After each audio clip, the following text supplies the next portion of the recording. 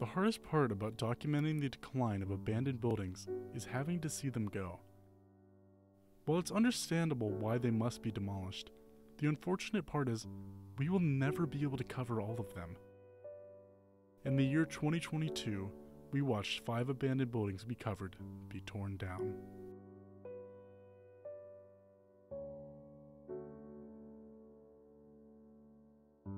Teetering the line between 2021 and 2022, demolition on the 1881 Union Church commenced in early January.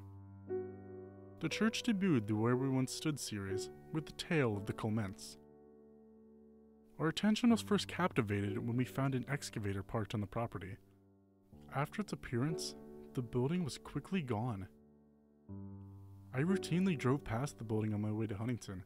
The empty lot, now replaced by farmland, always draws my attention. While to most it's another portion of land, to me it was my first example of where we once stood.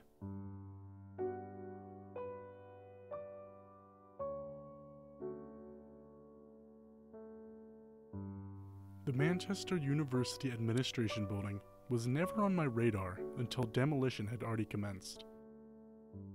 Through my time talking to residents, I've come to understand how important it was. I spoke to one student who remembers playing in the building when their grandfather was a professor.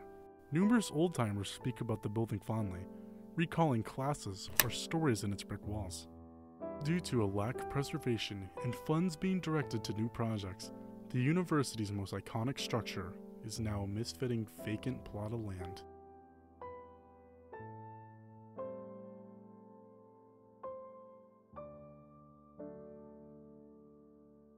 During my drives to Warsaw, I found my eyes glancing at a large brick structure in Silver Lake, Indiana. When I noticed a fence around the Silver Lake Elementary School, my curiosity soared. Like the admin building, many alumni were enraged to see the structure torn down. Another example of a building being forgotten until it's too late to save it. The Silver Lake community plans on constructing a new community center, but as of now, no progress has been made.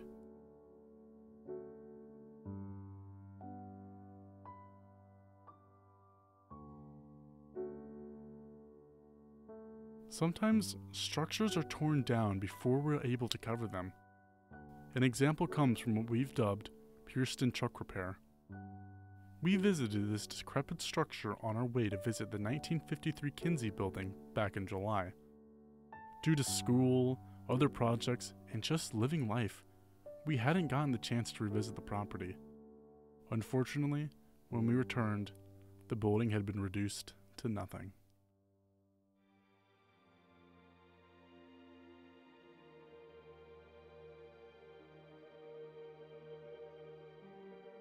Gone and razed, only a few months after we posted about it. The Arnolt Corporation was one of my favorite buildings and one of my favorite stories. Whether it be interacting with cops after they found us walking the property's perimeter, or watching the building slowly turn to rubble. The Arnolt Corporation is why we do what we do. A historic building that had been neglected and turned into an eyesore had its story told and shown before being torn down and revitalized as affordable housing.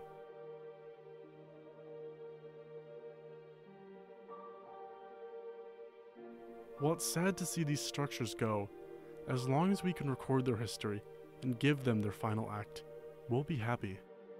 As long as there are stories to be told, we'll be there to stand where we once stood.